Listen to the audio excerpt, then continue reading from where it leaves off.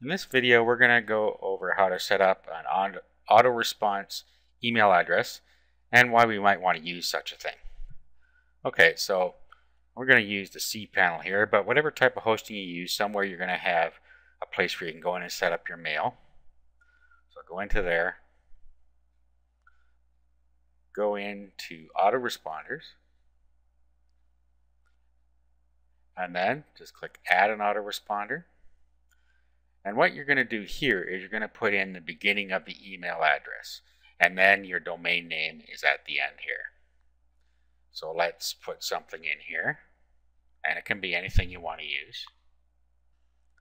Okay, so we have home business training, then who it's from here. That way when it replies back, it'll have this in the from, whatever's in here. In the subject, it'll have whatever you have in here, and then the message will be down here. So just fill all that out.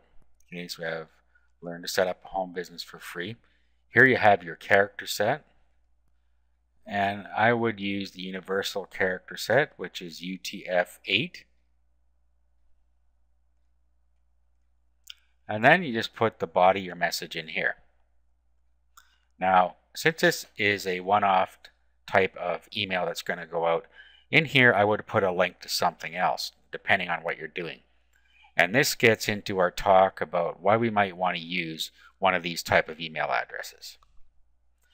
Now, there are several things you could do.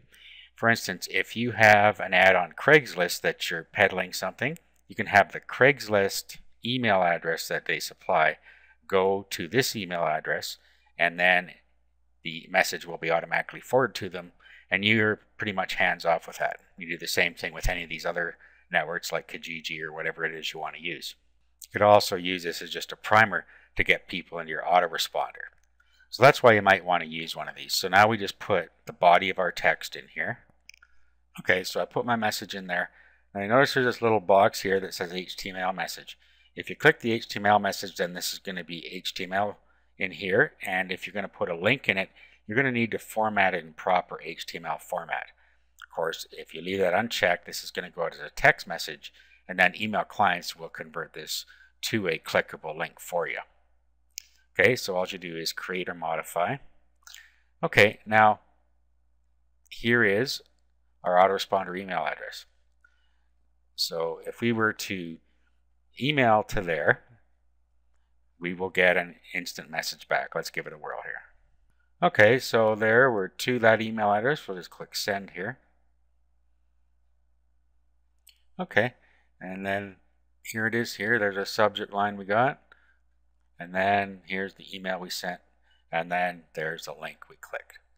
So that's how you can set up your own autoresponder email address in your control panel or whatever email system you have, and how you can use it to feed some other site or to feed your autoresponder.